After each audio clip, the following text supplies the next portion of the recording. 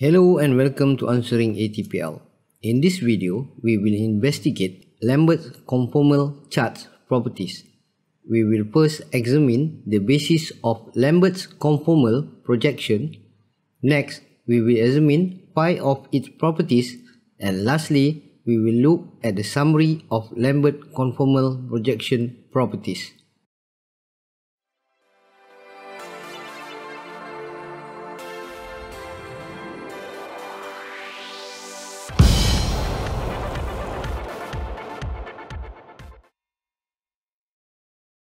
Section 1. Basis of Lambert Conformal Projection. Simple conic projection. The basis of Lambert's conformal projection is a simple conic projection. In a simple conic projection, light is placed in the middle of the reduced Earth. Paper in the shape of the cone is placed on top of it. Light is then turned on. The shadow cast on the paper is then traced to produce a chart. The chart produced is in the shape of a sector of a circle. The paper touches the reduced Earth on single parallel. This parallel is known as parallel of tangency, or also known as parallel of origin. From this point onward, I will use the term parallel of origin. In our example, the parallel of origin is 45 degrees.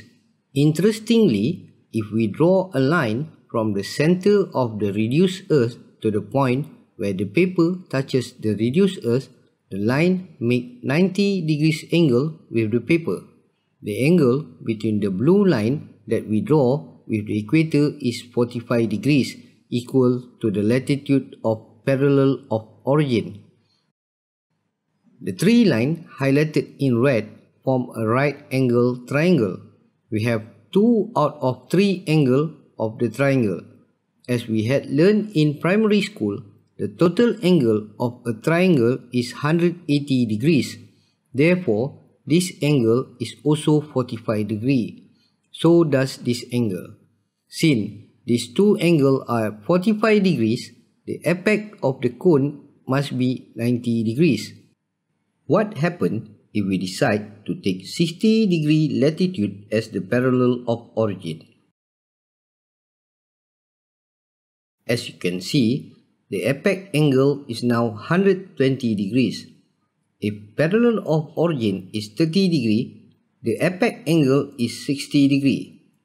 Thus, we can conclude that apex angle is equal to 2 times parallel of origin.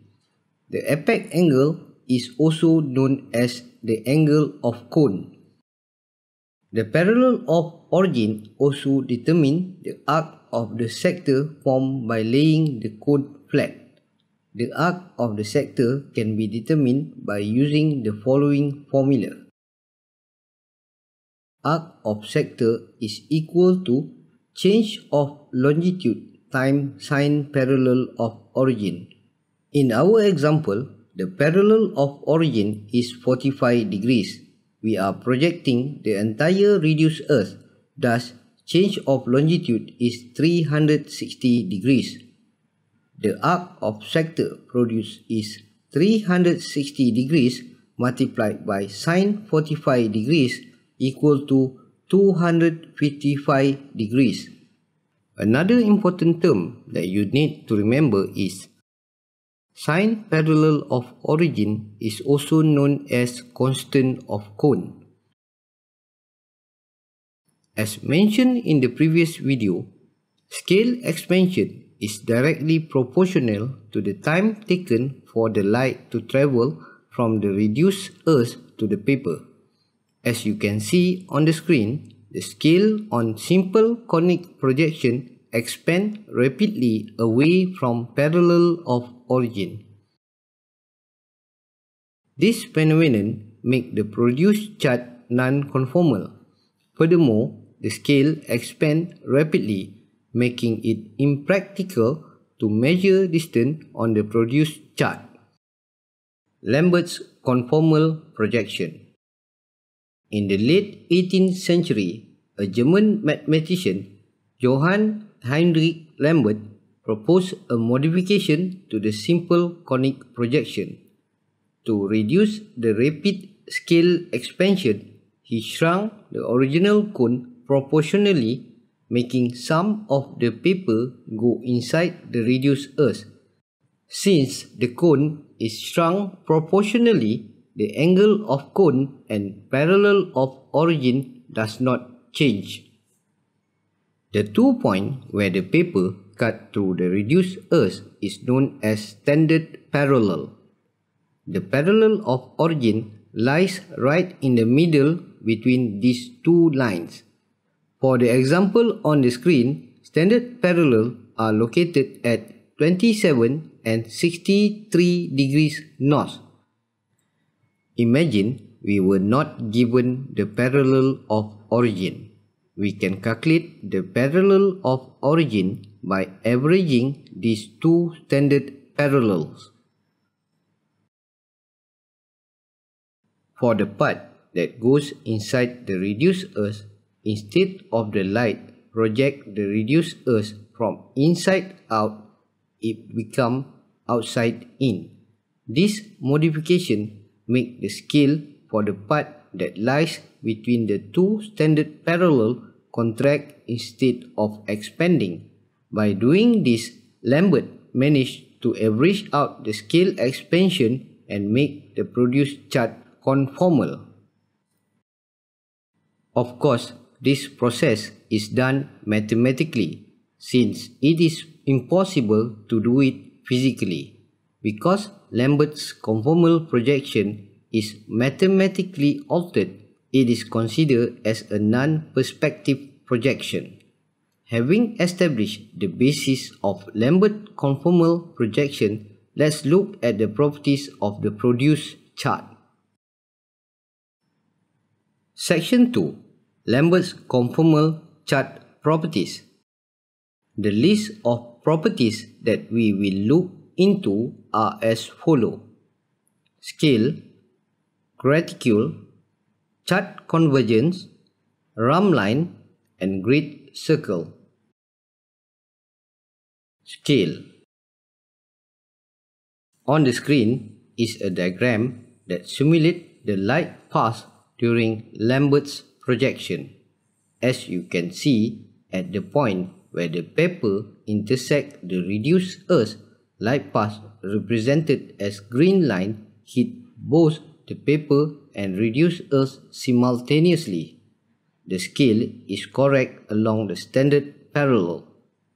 The light path outside the standard parallel, represented as orange lines, hit the reduced earth at the same moment as the green line but require a longer time to reach the paper.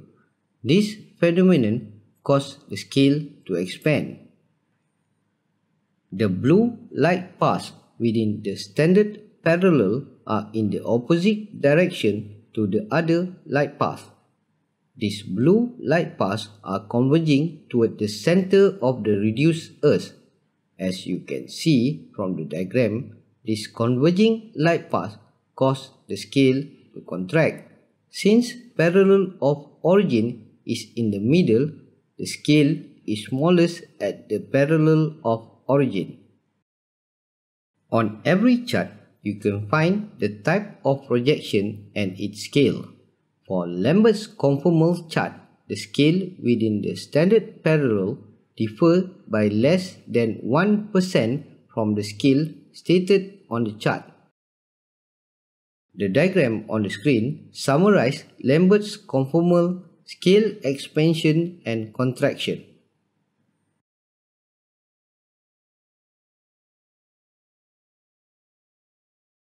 Graticule. Meridians are straight lines radiating from the pole. Parallel of latitude are arcs of concentric circle, all of which are centered at the pole. Parallels and meridian intersect at the right angle, making the chart conformal.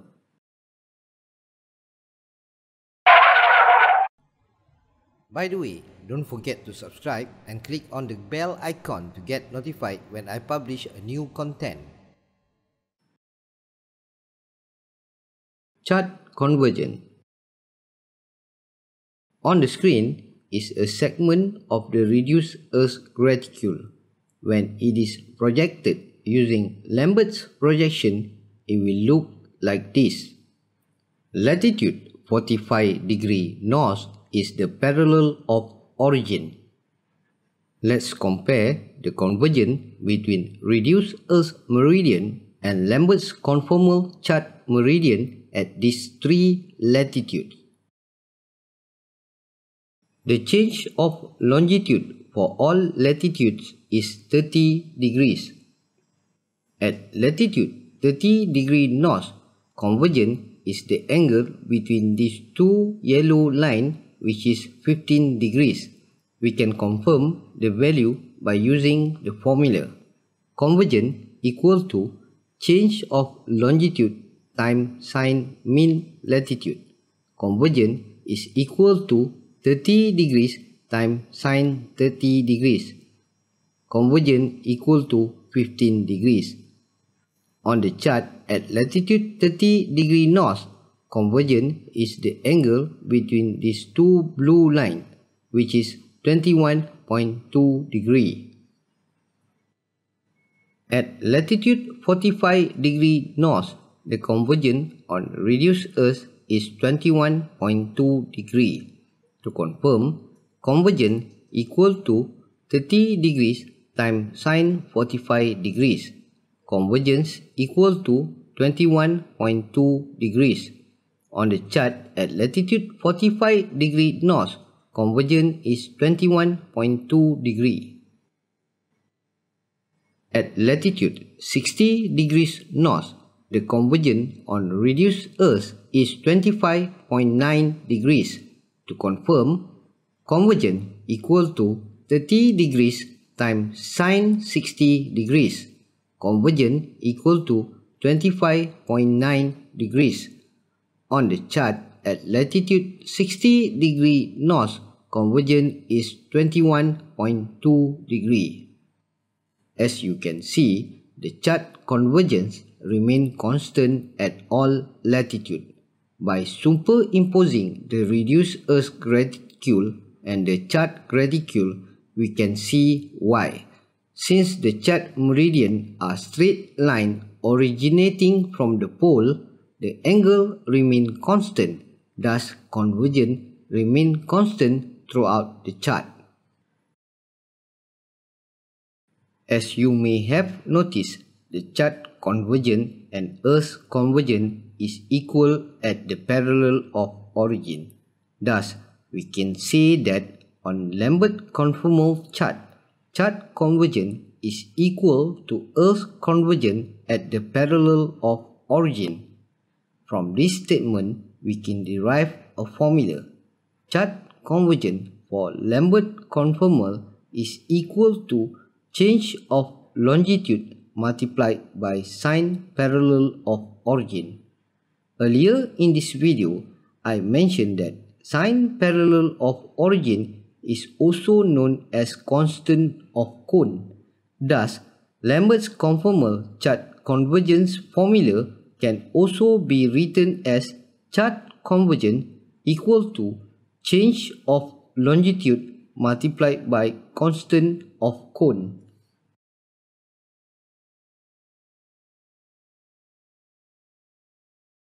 Rhumb line. As explained in my previous video titled Great Circle, Small Circle, Rhumb line, convergency and conversion angle, all parallel of latitude are a Rhumb line. The shape of the parallel on any chart can give us clues about the shape of the Rhumb line. By looking at the parallel, we can conclude that a Rhumb line on Lambert's conformal chart is a curve concave to the pole or a curve convex to the equator. For non-native English speaker like myself, convex and concave do cause a lot of confusion. The diagram on the screen may put convex and concave confusion to rest.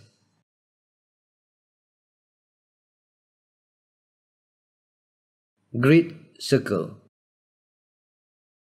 Line on the screen represent a section of reduced Earth's graticule. There are 3 great circle tracks at different latitude. We then project this graticule using Lambert projection with 45 degree north as the parallel of origin. As you can see, the great circle track along the parallel of origin is a straight line, and curve concave to the parallel of origin at any other latitude. For your information, the curvature on this diagram is exaggerated to make the explanation clearer. A straight line between 2 points on a Lambert chart can be considered as a great circle for general navigation purposes. Section 3. Summary of Lambert's Conformal Projection Properties. Summary of Lambert's projection property are as follow. Scale, correct on the standard parallel. Contracted within the standard parallel, minimum at the parallel of origin. Expanded outside standard parallel. Graticule, parallel are arc of circle centered at the pole. Meridian are straight lines originating from the pole. Chart convergence, constant across the chart, equal to Earth's convergence at the parallel of origin. Chart convergence equal change of longitude multiplied by sine parallel of origin, or chart convergence equal to change of longitude multiplied by constant of cone. Rhumb line, curve concave toward the pole. Great circle, straight line at the parallel of origin and curve concave to the parallel of origin at any other latitude. On the screen is the summary of Mercator's Lambert's conformal and polar stereographic properties. You can download the PDF copy of this table by using the link in the description. What do you think of this video? Please let me know in the comment section below. And if you find the video beneficial, please like it and share with others. By doing so, you will help other people to find the video. Don't forget to subscribe, and if you need additional help in your exam preparation, consider joining Answering ATPL membership. Thank you so much for watching. I'll see you in the following video.